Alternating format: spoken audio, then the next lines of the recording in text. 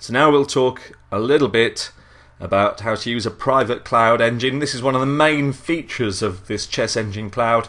You want to use your own computers, your own engines at home, but you want to be able to access their analysis from wherever you are in the world, as long as you've got an internet connection.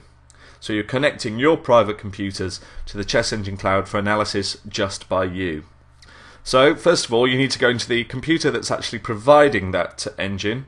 So ideally this would be your most powerful one, maybe your big desktop that you've got at home with lots and lots of processors, lots of cores, lots of memory. The one that you're not going to be moving around or taking with you, or even just whatever it is, whatever your fastest one is. Have this one generally as the one that's providing the engine, because obviously then you're going to maximize that power. So you're in Fritz 13 and you go into the engine tab, click on Open Cloud Engines, log in with your playchess.com account username and password, click OK, and we're here in the Chess Engine Cloud. Now what you want to do is go up to here to offer private engine. You can see load an engine and offer it privately to yourself on another machine or a specific group of users.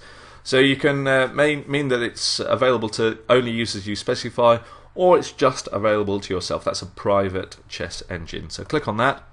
That brings up the list, the load engine window, the list of engines that are on your computer, so you can choose which ones you'd like to offer. So for now, let's say we'll offer Deep Fritz 4.1. But it's up to you which one you'd like to offer. You can obviously go into the advanced window. It's just the engine parameters and options. You can do any of these just like you would when you were loading an engine onto your own computer. But when you're ready to go, click OK. You'll see that engine's loading. Then you get this one little screen that's going to come up when that's loaded. And this is the screen. It comes up with a sort of a board window. You've got here the engine window, but nothing's running right at the moment. But you can see that engine's loaded. And unlike when you just load a local engine, which is that's written in black, you get to see this in blue. Just shows it's a remote engine. And at the moment it's only visible to ChessBase Nick, which is me, which is my playchess.com account details. So that's offered the chess engine, and you've done that on your computer at home or wherever it is, whatever computer you want to provide the engine. That's how you do it. But then if you now want to access that engine, let's just log out of this. Remember, you've done that. You've just done that process on a different computer, so you're now logging in. Imagine you're logging in on the computer that you want to use to access that engine. So you might be on a laptop, say, out in a tournament, or just anywhere else. You've got that one at home, you've just done that process to log it in, and you want to see the private engine. Well, you can see I've already done that on a couple of other computers, actually. I've used some of my spare laptops around the flat to log in. Here's two laptops that I've loaded, and I've offered engines with Deep Fritz 13.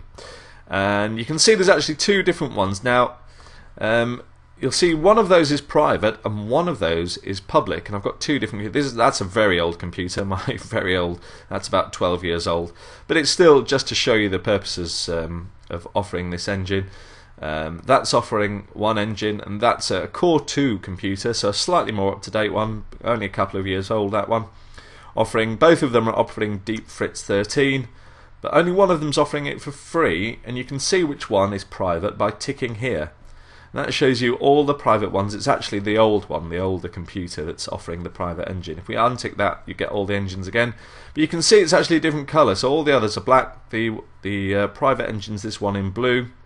You can sort by provider to go to My Engines here, ChessBase Nick's Engines, and all you need to do is just double click on that private engine. That'll bring up this little window here, Deep Fritz 13, used by ChessBase Nick. The engine is only visible to you. Now, if you bring up a board window, you'll see that that engine's actually analysing away. So whatever you do on here, you're going to be analysing. You can see that engine. Obviously it's a very slow engine because it's on my very old computer. But the point is, I'm accessing an engine. You can see that again. It's written in blue here to show that it's a remote engine. It's not an engine on this computer. So what I'm doing here is I'm accessing the engine and the processing power of my other computer, but I'm using it on the computer that I've got with me. Obviously, ideally you'd want to do it the other way around, so your slower computer you'd have with you, your laptop or whatever, the weaker computer, and your really strong, your processing beast you'd have at home, loaded in, and you'd be accessing that engine. But just for the purposes of the video, I've shown it to you. But the process is exactly the same. So there you go, that's how you can access a private engine using Chessbase's Chess Engine Cloud.